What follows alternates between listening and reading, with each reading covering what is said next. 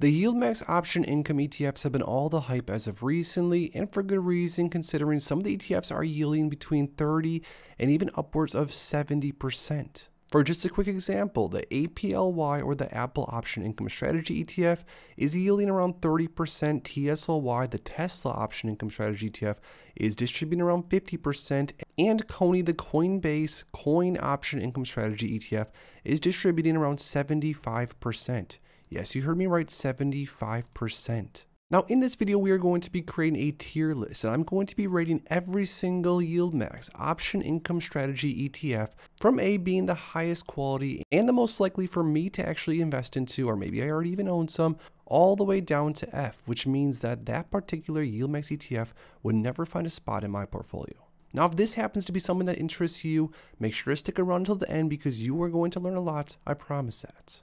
And before we get into this, make sure to please drop a like down below and subscribe for more future content like this. Now, first off, before I go through and rank every single one of these YieldMax ETFs from start to finish, for those that might not know exactly how these YieldMax ETFs work, let's give a quick little background. So right here on the YieldMax website, it says YieldMax ETFs seek to generate monthly income by selling or writing call options on a single company stock or single ETF exposures. Now, YieldMax ETF pursues a strategy that aims to harvest compelling yields from assets that are not typically associated with monthly income. So just for example, look at the TSLY ETF. This is the Tesla Option Income Strategy ETF. So this YieldMax ETF basically tracks or follows Tesla. And even though it says that this fund does not directly invest into Tesla stock, it does invest in Tesla through the use of derivatives or through options. And by using a synthetic cover call strategy, it basically has the same exact exposure that you or I would have by selling a traditional cover call on Tesla. But instead, the YieldMax ETF funds use a synthetic cover call strategy, which basically does the same thing. Now, to give a little bit of an idea of what some of these funds have actually distributed, it's honestly kind of shocking. Look at TSLY, for example. Since the beginning of this year, we have almost a $1 distribution on a monthly basis. The next month was 90 cents, 90 cents again after that, then 82 cents, 44 cents after that, then 80 cents, $1.06, 83 cents, 58 cents, and then as of recently, 57 cents. So it does seem like over the last few months, the actual distributions have sort of been trending down lower and lower. And the amount of distributions paid per month from each different YieldMax ETF is going to depend on multiple things, like how the underlying, in this case Tesla, traded within that monthly time frame, and of course things like how much volatility is in the market at that time, because the more volatility, the more the options are going to cost. And since YieldMax sells options, the more income they could potentially make within that time frame.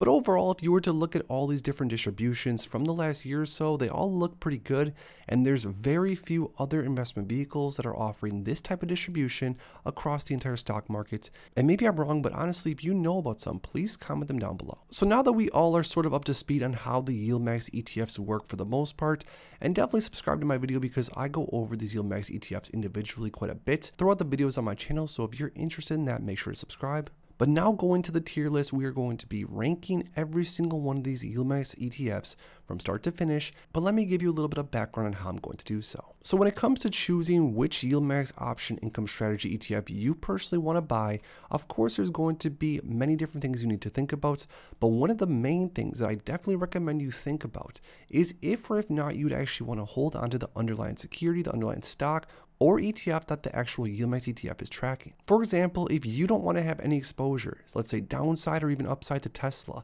well then maybe don't buy into the TSLY YieldMax Option Income Strategy ETF that uses the reference asset of Tesla. On the other hand, let's say that you are a huge fan of Apple stock and you're bullish on Apple stock from here. Now, do you think that it's going to trade up from here? Well, then maybe you'd want to have some exposure to APLY because you happen to think that Apple or the reference asset is going to trade well. So of course, even though APLY is not necessarily going to trade exactly how the reference asset is going to trade, it's going to obviously correlate somewhat. So that being said, a lot of the way that I'm going to rank out all these different ETFs across the entire YieldMax list, it's going to have a lot to do, of course, with the underlying reference asset, if you will. Because if I don't want to hold on to it, then I'm probably not going to rank it really high. But of course, on the other side, if I am a huge fan of the reference asset, let's say Tesla, Apple, Nvidia, etc., then that's going to probably be higher up on my tier list.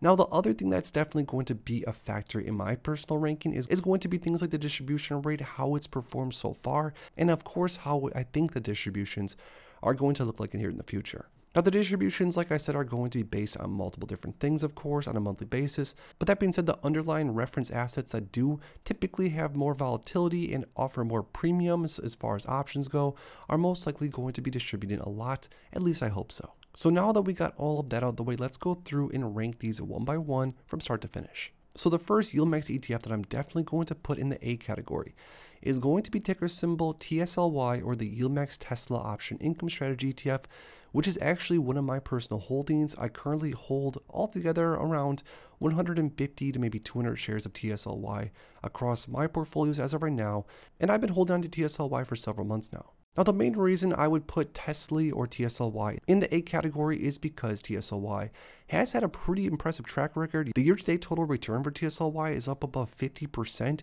which is incredible. Also, it goes without saying that I'm a huge fan of Tesla stock, the underlying company that TSLY sort of references. And also the overall popularity of TSLY has really drawn me to want to be a part of the movement. Now, that being said, TSLY, along with the rest of all these different ETFs, are always going to remain a small portion of my overall portfolio. So with that being said, it's always going to be sort of a smaller satellite position. Now, the next TSLY ETF that I'm going to place in the B category is going to be ticker symbol APLY, or the YieldMax Apple Option Income Strategy ETF. Now, Apple or APLY is actually in my personal portfolio as well.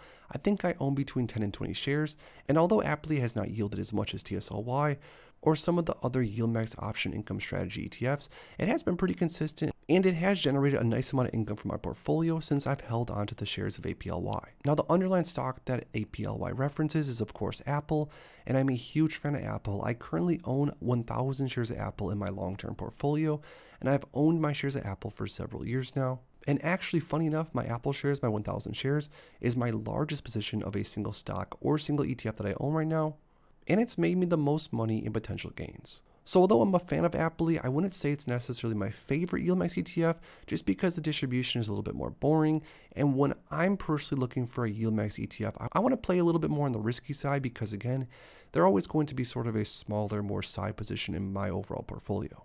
Now, the next YieldMax ETF that I'm going to rank is going to be OARK. It's sort of cut off right here, but OARK, of course, tracks or references the ARK-K fund. Now, I am by no means a fan of any of the ARK ETFs, and I've actually in the past lost some money back, I think, in 2021 when I bought a little bit of ARK-K and one of the other ARK funds. I can't really think of the name right now.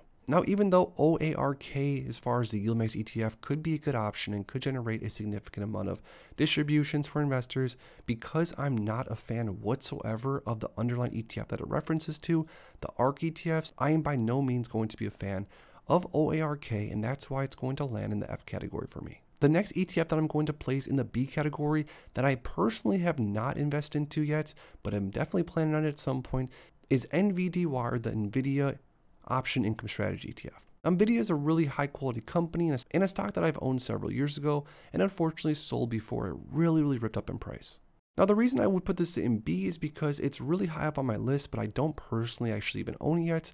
The NVDY ETF has had a really impressive distribution so far, and it's definitely on my watch list as far as all the YieldMax ETFs go. Now, the next ETF from YieldMax that I would put also in the B category is AMZY, or the YieldMax Amazon Option Income Strategy ETF.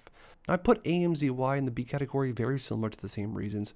I put NVDY in the B category. I'm a huge fan of the underlying company. I'm very bullish on both the stocks. I don't personally own any of either. Maybe I actually do own a few shares of AMZY. I honestly can't remember, but I don't own a large position of either whatsoever, but they are both on my watch list, and I would not be surprised if I added a few of them in my portfolio sometime soon here. Now, the next YieldMax ETF that I'm going to place in either the C or D category is going to be FBY, or the YieldMax Meta or Facebook Option Income Strategy ETF. Now, I'm going to put FBY in the C category because I don't personally own it. I'm not the biggest fan of Facebook as a company or a stock, although I do think that it probably does have some growth potential from here. And just with the amount of premiums that are offered for Facebook, I don't really think it's necessarily going to be a position that I'm ever going to hold on to as far as the YieldMax FBY ETF. So for those reasons all alone, I'm going to sort of put in the middle category at C. And although maybe it's going to be one that I watch in the future, it probably won't be an ETF that I add to my portfolio anytime soon here. Now, next up, I'm going to add GOOY, or the Google Option Income Strategy ETF, into the C category. Now, I'm definitely much more bullish on Google as an underlying than Facebook personally, but as far as the option premiums that are offered for Google, And as far as the upside potential from here for the underlying stock that it references to, I'm not necessarily sure about it, so I'm going to put it in the C category, sort of once again in the middle range. Now the next YieldMax ETF, this one is going to be very tough to place because CONY, or CONY, is the coin or coin-based option income strategy ETF. Now this is one of the ETFs that I don't personally hold in my portfolio as of yet, but I'm very tempted to, and I'm probably going to very soon. I'm going to put it in the B category. Now what's funny about CONY is I'm not necessarily even all that big of a fan of coin stock or Coinbase as a platform or anything of the sorts, but because CONY does offer some massive premiums, and the CONY distribution so far has been absolutely incredible at 75%. It's most likely definitely going to end up in my portfolio at some point here. Once again, for the reason that I'm sort of personally utilizing the YieldMax ETFs as more of a speculative, risky, small portion of my portfolio. I'm not looking at these ETFs as a large position that I'm planning on living off of or really using any sort of serious money invested into. I'm sort of using them as fun gamble positions that I can look forward to earning a massive amount of income on a monthly basis from the distributions, and nothing really more than that, at least not at this point. So for those reasons, even though I'm not the biggest fan of the underlying coin stock, I'm going to put CONY in the B category because I do personally think that it's going to end up in my portfolio very soon here. I'm probably going to just add a few shares at a time and scale in, but CONY is going to be very fun to watch and has a lot of income or dividend focused investors pretty hyped. Now the next YieldMax ETF is going to be NFLY, or the Netflix Option Income Strategy ETF.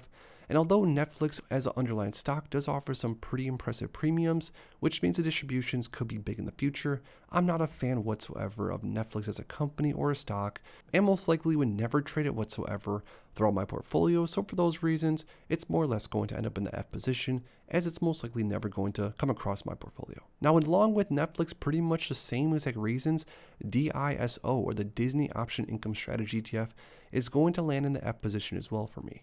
Now, Disney as a stock and as a company, I have no idea what's been going wrong, but I do know one thing, and that's that Disney has not been performing well whatsoever over the past, let's say, few years. And on top of that, there's definitely other ETFs in this category that are going to offer bigger distributions, most likely because of the massive premiums that the options are going to offer from the underlying stocks that these ETFs reference. So for those reasons alone, I'm going to add Disney in the F category, as it's most likely never going to come across my portfolio, and I'm honestly not a fan of it compared to so many of these other options. Now the next YieldMax ETF that I'm going to put in the D category is going to be XOMO, or the ExxonMobil Option Income Strategy ETF. Now ExxonMobil is a stock that I've previously held in the past, I think maybe 3 or 4 years ago.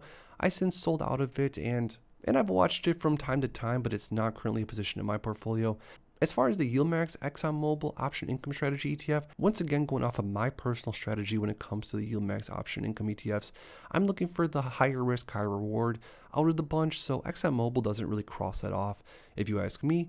So for those reasons, I'm going to put ExxonMobil in the D category because I am a fan of the underlying somewhat, but most likely would never buy the YieldMax version of XOMO. So for those reasons, XOMO is going to land in the D category. The next YieldMax ETF, MSFO, or the Microsoft. Now this one's tough. I'd probably put this in between the B or the C category, honestly. For me, I'll put in the B because I might actually add some of this one to my portfolio at some time here, maybe a very, very small amount, probably a similar amount to anything like the AMZY or even the APLY that I currently have in my portfolio.